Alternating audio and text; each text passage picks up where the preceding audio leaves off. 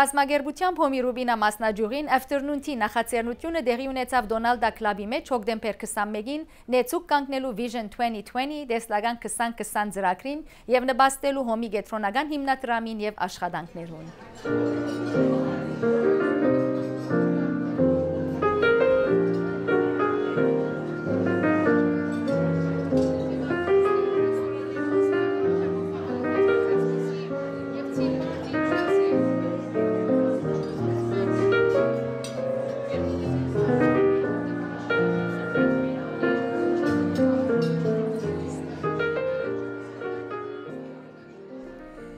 ARS Central Committee has an endowment fund that we are trying to grow. The fund is currently at $2.5 million,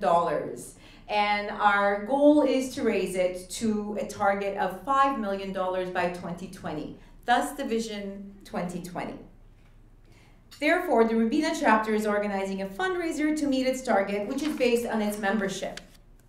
This afternoon's tea's objective is to help us meet our Rubina chapter's financial commitments. So we deeply thank everyone for the support and the encouragement and your presence here today.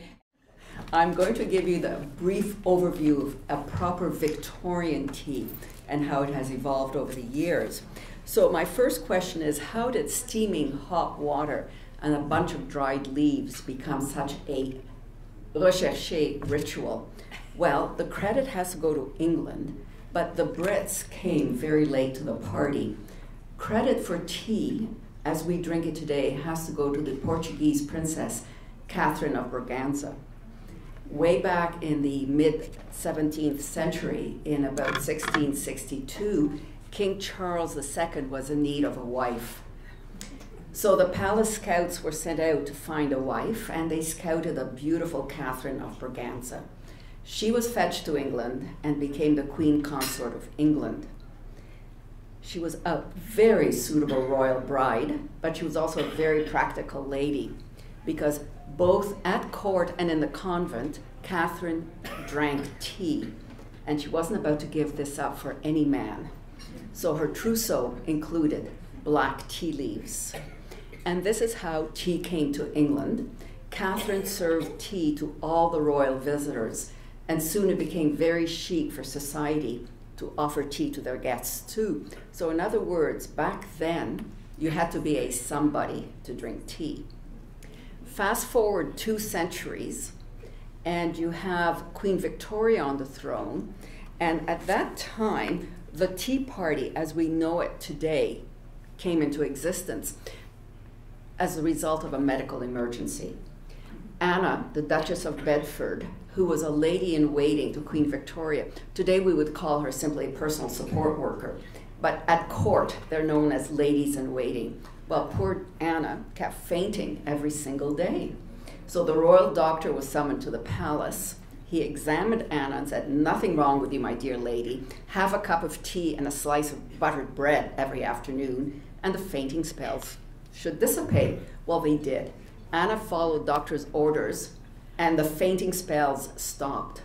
But she got quite accustomed to having tea and buttered bread in her room every afternoon. She started to invite the other ladies in waiting. So with Queen Victoria now participating in afternoon tea, the buttered bread became more elegant crumpets. In time, the crumpets started to sport bibs, little things on top of them, like smoked salmon or cheese and chutney, watercress, cucumber. So the sandwiches and the crumpets became quite elegant. And then Victoria thought to herself, a cake would not go amiss.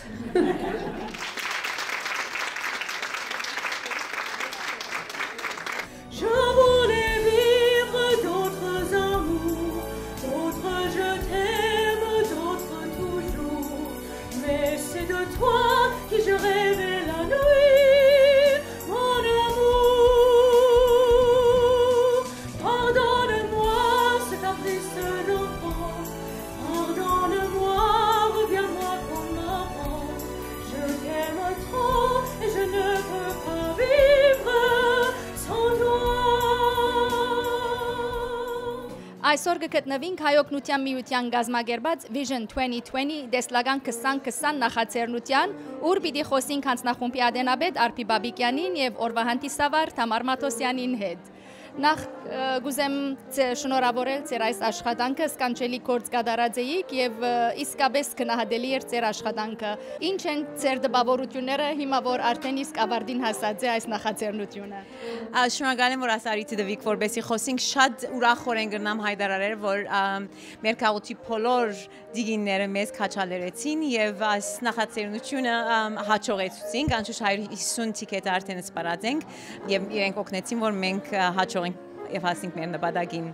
Իսկ արփի որպես հանձնախումբի ադենաբեդ վստահ որ շատ ուրախ կսկաք այսօր որ այսպես հաջողությամբ պսակվեցան ինչ է ձեր սրտի խոսքը։ Ամենը առաջ կուզեի ասել որ շատ կարևոր էր մեզի այս հոմին նեցուկ գանքնիլը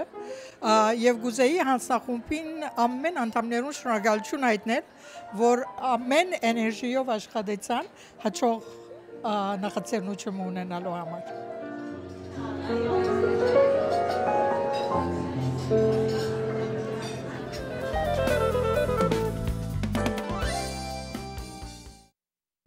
Սիրելիներ, այսօր ստուդիոյի ներսկի հյուրընկալ ենք համասկային քլացոր մասնաճյուղի նուր ֆիլմի փառատոնի հանձնախումբի անդամներն Արազ Հասրջյանը եւ Հոսեփ Սերայդարյանը դեղեցությունները ստանալու այս տարվա փառատոնին մասին։ Բարի եկած եք։ Շնորհակալություն։ Բարի տեսանք։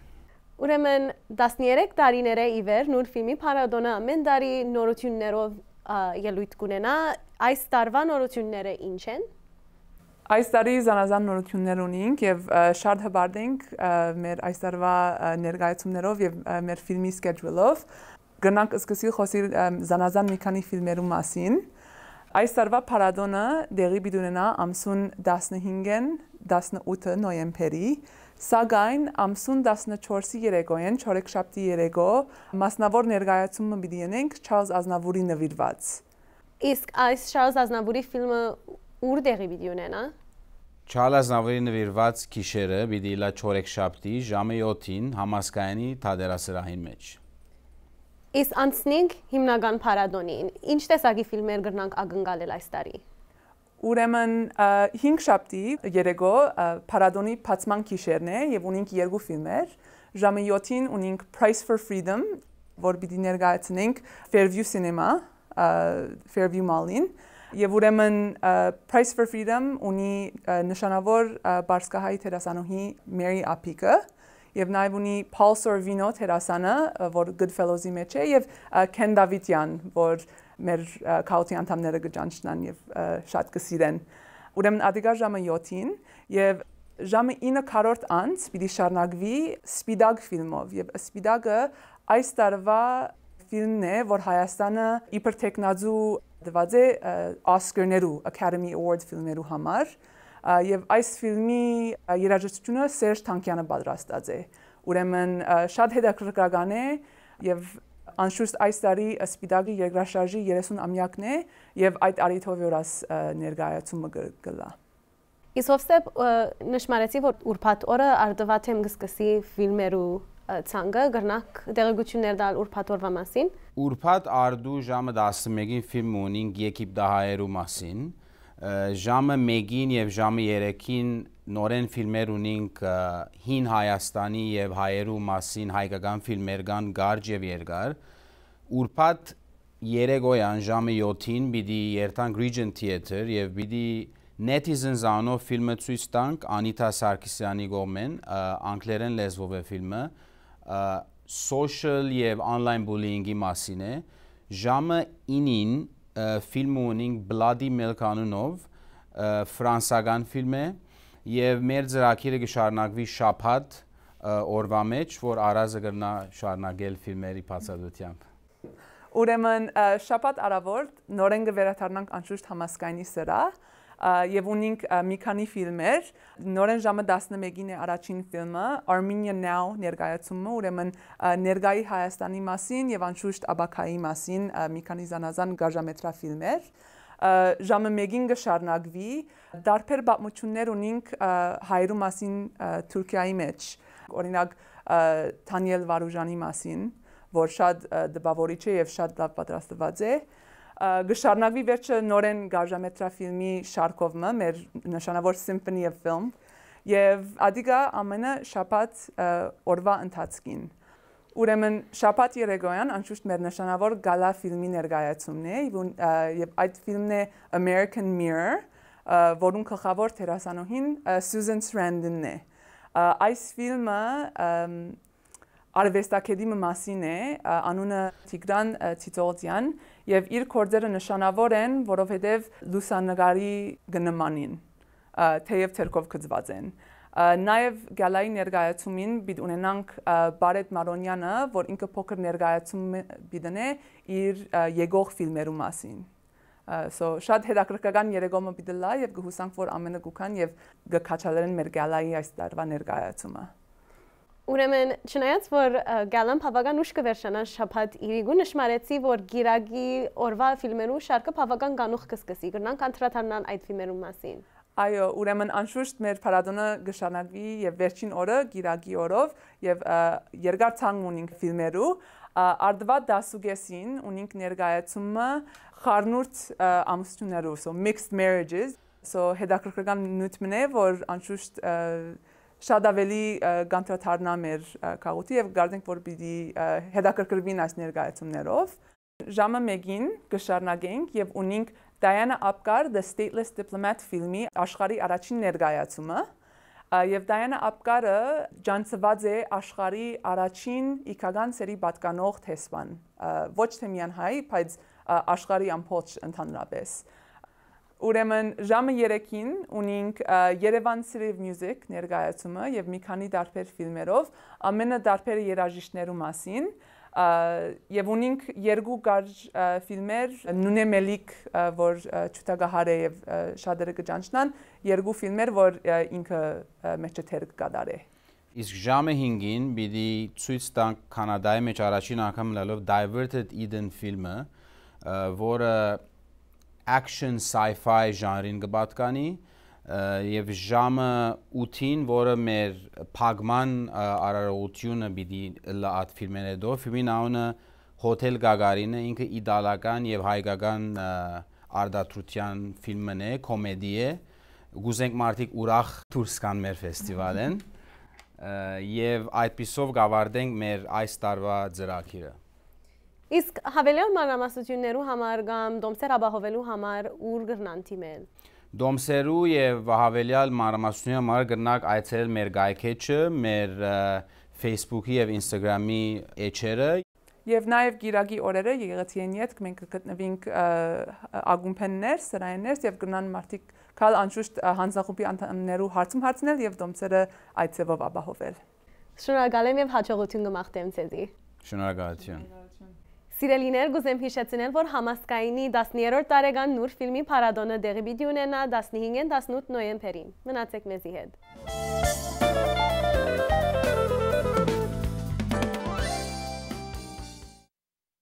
Գազագերբության Փոմենտմենի Scotiabank Toronto Waterfront Marathon Run to Remember նախաձեռնությունը դեղի ունեցավ հոկտեմբեր 21-ին, ուր մասնակցողները արիթ ունեցան քալելու, վազելու եւ կամ ֆուլ մարաթոնին մասնակցելու։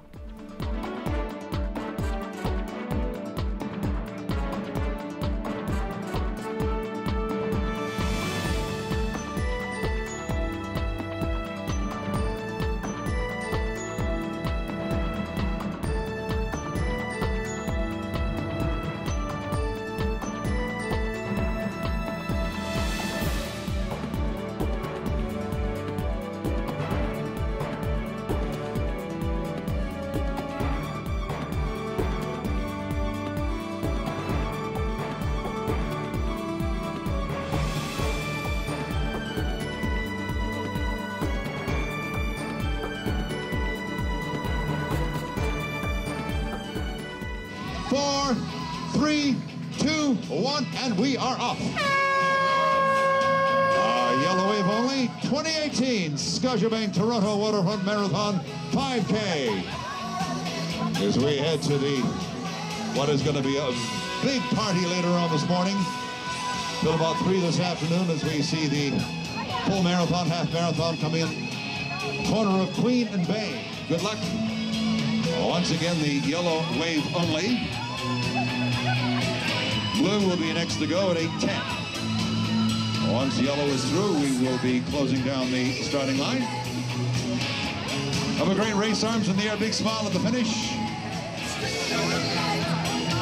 5K, and good luck to all running in their very first 5K this morning. How you doing there, Sean?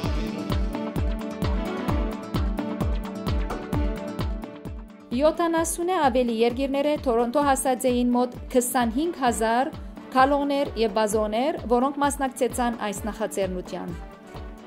Կոյացած գումարը մոտ $3.5 միլիոն պիտի նվիրվի Փարեսիրական հաստատություններու։ Իսկ High Gatron-ի Run to Remember-ին կոյացած գումարը պիտի նվիրվի Սիկկեցի վանտանոցին, Հոմի Սոսե Մանգաբարդեզին, Հոմի ամենօրյա բաժարանին եւ Հոմենետմենի սկաուտներուն եւ մարզիկներուն։ Բարձ կգադար բոլոր քալողներուն եւ բազողներուն։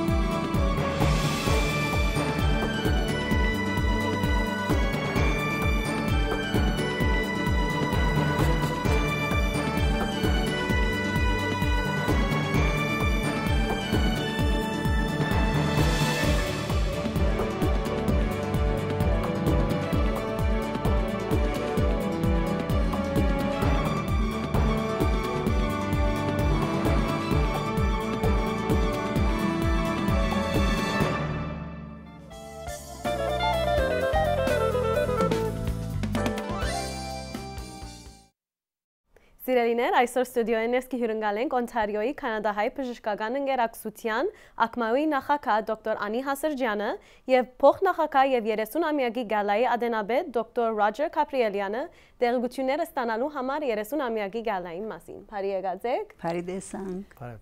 Դոկտոր Հասրջյան, այս տարի Օնտարիոյի կանադահայ բժշկական ընկերակցությունը ակմայոն գվայել է իր 30-ամյակը գրնակ ակմայոյի բադմագանին հագիչ անդրադառնալ է յետք բացատրել թե ինչ ծրագիրներ ունիք այս տարի։ Անշուշտ սիրով։ Երբ 1988 դեկտեմբեր 7-ին Հայաստանի երկրաշարժը թղրտեց Հայաստանը,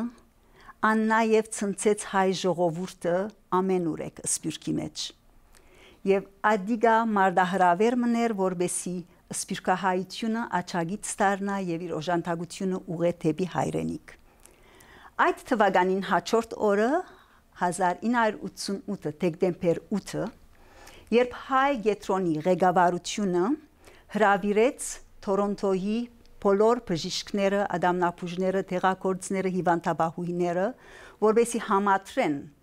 այն օժանդակությունը, որ պիտի ուղարկվեր հայրենիք, այդ օրը ծնունդ առավ Օնտարիոյի կանադահայ բժշկական ընկերակցությունը։ Գալով մեր այս տարվա դարեդարձին 30-ամյակին մեր տարվա ընթացքին բոլոր գործունեությունները նվիրած էինք արդեն 30-ամյակին եւ սակայն ունենք 3 կարևոր ձեռնարկներ եւս։ Առաջինը Armenian Medical International Committee AMIC-ի կողմէ առաջարկված գիտաժողով մնե, սիմպոզիում մնե, որում պիտի մասնակցին Թորոնտոյեն շատ միություններ։ Այդ միությունները պիտի կան եւ իրենց պրոջեկտներու մասին, իրենց ծրագիրներու մասին ներկայացում պիտի տան։ Եվ պատճառը հետեւյալն է. Արցախի եւ Հայաստանի մեջ շատ մցերնարկներ դեղի ունենան, շատ գործունեություններ դեղի ունենան զանազան հայկական միություններու կողմէ սպյուրքի մեջ։ Եվ սակայն անոնք database մչունին, որբեսի կարողանանք բոլորը համատրել եւ database ունենալ, AMIC-ը ադիգա առաջարկած է եւ ադիգա պիտի ունենք եւ Armenian Medical International Committee-ի նախագահը դոկտոր Վիկեն Սեփիլյան այդ օրմեզի հետ պիտի լա։ Այս ծերնարգը դեղի պիտի ունենա 24 նոյեմբեր շաբաթ Արավոդյան ժամը 10-ին մինչև գեսօրե յետք ժամը 2 եւ այս ծերնարգը բաց է բոլոր հանրության կարելի է ամենական մասնակցին դեղի ունենա հայ ավետարանական եկեղեցվո մեջ եւ դերեկություններու համար, մանրամասնություններուն համար կարելի է որ դիմեք ինձի ավելի մանրամասնություններուն համար։ Նույն երեկոյան ունենք մեր շքեղ գալան, որուն մասին քիչ ցեզի արդեն պիտի խոսի իմ գործընկերս դոկտոր Ռոջեր Կապրիելյանը։ Իսկ դեկտեմբեր 7-ը ուրբաթ երեկոյան Թորոնտոյի բոլոր եկեղեցիներու միջհարամբանական հանձնախումբի հետ համագործակցաբար պիտի հիշենք մասնավորապես 30-ամյակը եւ պիտի ոգեգոճենք երկրաշարժի այդ հիշադակը եւ հավաքմն է որ դեղի պիտի ունենա, որուն մասին արդեն եկեղեցիներեն մանրամասություններ կստանանք։ Իսկ դոկտոր Կապրիելյան, ինչ փնույթ ունի 30-ամյակի դոնախմբությունը եւ կարելի է մանրամասություններ դար ԱԿՄԱ-ի գալայի մասին։ So առաջին իբրև team for the night գուզեինք անդեսագնել որ ԱԿՄԱ-ն ցուցունենք որ հարգավ founding fathers գա ժողովուրդը որ սկսան ԱԿՄԱ-ն 1988-ին գուզենք որ այս generation-ը որ նոր սերունդը կա եւ նոր սերունդը գնան ամփոփել եւ շարունակեն ինչ որ սկսավ 1988-ը իբրև project որ ունենք բավական project ունենք այս դարի ավելի շատ project ունենք քան տետրամ ունենք so գուզենք որ ժողովուրդը ինչա որ գնան կալ լավ գլա եւ տրամ դան ծեվով որ շարունակենք always more ideas than actual money որ գսենք so yes իբրև գալային չեր մի աշխատիմ որ դոկտոր Հասերջանին հետ բավական motivated group է որ գուզենք որ ուրախ ծեվով հայտարարենք ինչ պրոյեկտներ երինք եւ պրոյեկտները որ պիտի աշխատենք ասկեց վերջ եւ շատ կարեւոր է որ ասելու որ պրոյեկտները մինակ Արցախ Հայաստան չէ բայց գուզենք որ հոսդեղի հայ մտնոլորտի մեջ հայ ժողովուրդ անոնք որ գսորվին դեպի healthcare field երենցալ scholarship-ներ դան so գպորցենք որ նոր ծեվով հոսդեղի հայերուն օգնել մինակ հայերը չէ Հայաստան եւ Արցախ Իսկ երբ եւ ուր դեղի պիտի ունենա արդեն ասենք նոյեմբեր 24-ին ուր դեղի պիտի ունենա գալան եւ դոմսերը եւ մանրամասություններու համար ուր գրնանք թիմել So November 24 save the date ամեգնիտ հիշեցեք շաբաթ օր գալա շաբաթ օրը ժամը 6:30 կսկսի կոկտեյլ պիտինենք հարգավ մինչեւ 7:00 եւ դոկտոր Սեպիլյան հարգավ հոնդեղի պիտելա եւ բավականավոր entertainment ունենք ունեցանք փախտը որ բարոն Լևոն Իշխանյան եւ հայրը Էդուարդ Իշխանյան հոմիդելան իբրև պիանո եւ գիտար լեվակելու համար so անցեվով բավական ուրախ ենք որ երենք կրցան կալ եւ ուրիշ ծեվով հաշորդ սերունդին համար իբրև հայր եւ դղա կամ հայր եւ աղջիկ եթե combination գա հոնդերնալ surprise բիդելա մի քանի ժողովրդի մի հարկենք անկիշեր որ ինչ որ գցան անել եւ ինչ որ նոր սերունդ պիտի կրնանել եւ անդոմե վայց ուրիշ դասად ուրիշ հայ պիջիշտեր կան որ պիտի հարկենք անկիշերը so տիկետերը գնաք Ռեբեկա Ասկոտ եւ Նատալի Աղավելյանին գնաք թիմել կամ մեզի իբրև անդամ ԱԿՄԱ-ին եւ մեզի եւ ԱԿՄԱ-ի անդամները գնաք թիմել եւ չմոռանանք որ social media եւ Facebook-ի վրան բավական ակտիվ ենք so անցեվով ակրնակ տիկետներ անել Իսկ դոկտոր Հասերջան վերջերս ցուկ Հայաստան եւ Արցախ այցելեցիք արդյոք ծեր այցելությունը ԱԿՄԱ-ի ծրագիրներուն գաբակցությամբ էր Ոչ մասնավորապես սակայն շատ ուրախ եմ ասելու մայիս ամսվա ընթացքին եւ սեպտեմբեր ամսվա ընթացքին երբ Հայաստան եւ Արցախ այցելեցի Այն բոլոր ծրագիրները, որ ունենք մենք Արցախի մեջ մասնավորապես այցելելու առիթ ունեցա։ Երբ մայիսին Հայաստան գտնվեի, Երևանի բժշկական pedagogan համալսարանի մեջ գիտաժողովը դեղի ունենար, ապա վերջավորության նաև բացումը դեղի ունեցավ Dental Continuing Education Center-ի մոտ։ Այս կետրոնը շատ կարևոր կետրոն մնե անոր համար որ բոլոր ադամնապուժները, որոնք Երևանի մեջ են գրնան կալ եւ այդ կետրոնին մեջ մասնակցիլ դաստիարակչական դասախոսություններու, որբեսի ունենան վերաբադրաստում իրենց նյութերուն մեջ։ Ուրեմն, երբ սեպտեմբերին գտնվեի Արցախ, Ստեփանագերդի մեջ, նաեւ արձարծվեցավ այն իրողությունը թե շատ կարևոր էր նմանօրինակ կետրոն ունենալ նաև Ստեփանագերդի մեջ։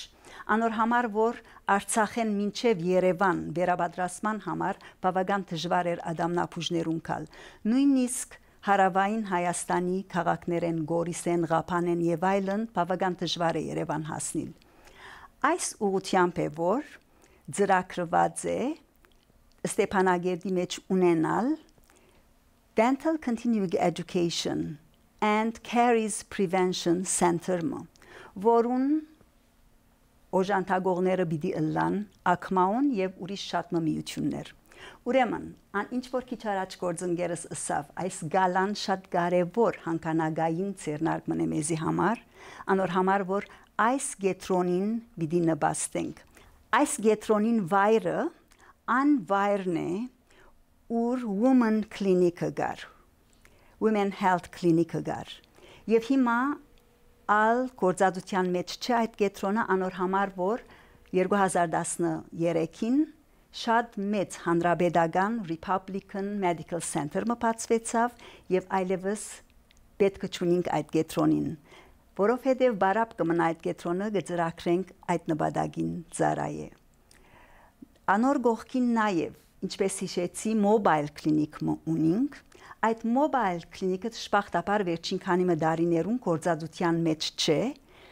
մեր հանքանագութենեն բաժին մնալ պիտի հատկացնենք, որբեսի կարողանանք upgrade-նել եւ վերանորոգել, որբեսի աշխատանքի լծենք այդ հանրագարկը։ Ուրեմն կմաղթենք, որ Թորոնտո հայությունը կա եւ քաչալեր հանդեսանա, ինչպես միշտ մեր ձեռնարկներուն, որբեսի կարողանանք հաջողությամբ պսակել մեր բոլոր ծրագրերը։ Շնորհակալություն կանխավ։ Դոկտոր Հասերժան, դոկտոր Քապրիելյան, գուզեմ շնորհավորել ԱԿՄՕ-ի 30-ամյակը եւ անշուշտ հաջողություն կմաղթեմ ցեզի։ Շատ շնորհակալ եմ։ Սիրելիներ, գուզեմ հիշեցնել, որ ԱԿՄՕ-ի 30-ամյակի գալն տեղի պիտի ունենա նոյեմբեր 24-ին Լը Պարկ սրահեններս։ Մնացեք մեզի հետ։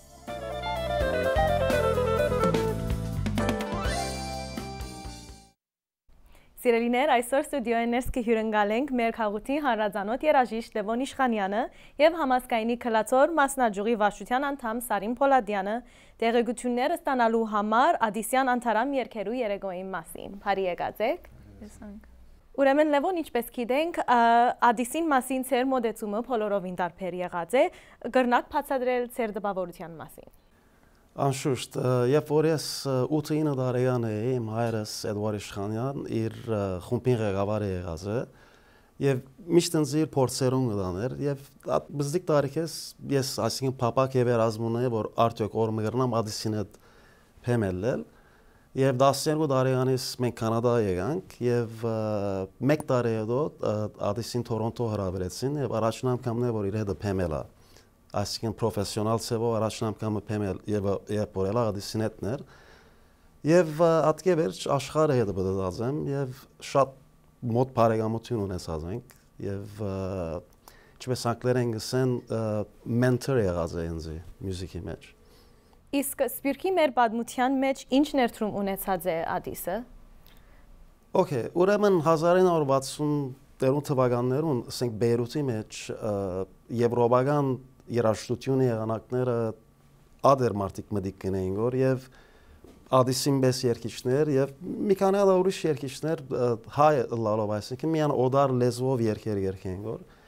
ուրեմն Ադիսը արիթ ունեցած է 1968-ին պրոդյուսեր մանու Դանիել Դերսահագյան որ երգ մի փարած է զայկներ եւ փորձած են Ադիսի երգել եւ շատ հաջող եղած է եւ այդ երգը հայ սպյուրքի մեջ երաժշտությունը փոխեց, որով այդ երգին երեսեն եւ Ադիսին գեցվածքեն եւ իր ինչպես որ ինքը իր բարանտեսներն կոնցերտներն շատ երդասարդ երգիչներ, միջև իր դարիքի երգիչներ իրեն նայելով իրեն գազեցին հայերեն երգել եւ սկսան հայերեն երգել նոր բաներ ստեղծվեցավ հայ երաժիշտներ մեջ տեղական որով Ադիսյան առաջ եթե մեկ ասենք երաժշտական տասպիլարներ կամ տասական շուտակ գլար կամ պիանո գլար հիմա սկսան բզիկներ թմփուգի տասարնել գիտարի տասարնել օրգի տասարնել եւ այսինքն արվեստի մեջ արվեստ մփացավ Ադիսը որ իբր հայ մյուզիսյան մը կամ երգիչ մը գրնա աբրուս տանել իր մի առաջիար Իսկ անդրադառնանք ձեռնարկին մասին։ Ինչ կրնանք ակնկալել այս ձեռնարկեն։ Ինչպես բարոն Լևոնը նշեց, թե բարոն Լևոն Իշխանյանի միջոցով առաջարկը եկավ համասկայնի կլացող մասնաճյուղի վարչության, վարչությունը ընդառաջեց այս առաջարկը եւ ուզեց այս առիթը օգտագործել քննադատելու եւ մեծարելու այս երկարամյա ԱԴԻՍ-ի վաստակահայ երկրի զարգացման եւ դարացման աշխատանքի մեջ, քան ինքը ջանցված է որպես սփյուռքի էստրադային երկրի ռահվիրա։ Ուրեմն այս երեկոն յուրահատուկ է այն իմաստով, որ Ադիս Հարմանտյանն ներկա պիտի իլա եւ հետաքրքրականը այն է, որ խումբ մի երիտասարդներ իր ներկայությամբ ադիսյան երկերը պիտի մեկնաբանեն, որոնց պիտի ընկերակցի համասկայնի նվագախումբը, որ արդեն բծախնդիր եւ հետեւողական փորձերու մեջ են հիմա։ Նաեւ անշուշտ երեկոն պիտի չամփոխանա առանց ադիսին երկերը լսելու ադիսեն, ադիսը Իշխանյան նվագախումբին հետ մեզի իրեն փունջ մի երկեր պիտի ներկայացնեն եւ դերին է հիշել, որ այս երեկոյի ընթացքին Ադիս Հարմանտյանի նկարչությունները պիտի ցուցադրվին եւ նաեւ վաճառվին։ Իսկ երբ եւ ուր տեղի պիտի ունենա ձեռնարկը։ Ձեռնարկը տեղի պիտի ունենա նոյեմբեր 9 Հայ Գետրոնի սրահեն ներս ժամը 8:30 Դոմսերու համար գրնան թիմել համասկայնի կրատարան, համասկայնի վարչություն, նաեւ ուրբաթ եւ գիրագի օրերը ուրբաթ ժամը 7-ին 9, գիրագի ժամը 11-ին մեուգես գրնան հանդիպիլ Հայ Գետրոն, որովհետեւ դոմսերը ապահովեն։ Շնորհակալ եմ եւ հաջողություն կմաղթեմ ձեզի։ Շատ շնորհակալ։ Սիրելիներ, գուզեմ հիշեցնել, որ Ադիսյան անդարամ երկերու երեկոն տեղի պիտի ունենա նոյեմբեր 9-ին Հայ Գետրոնի սրահեն ներս։ Մնացեք մեզի հետ։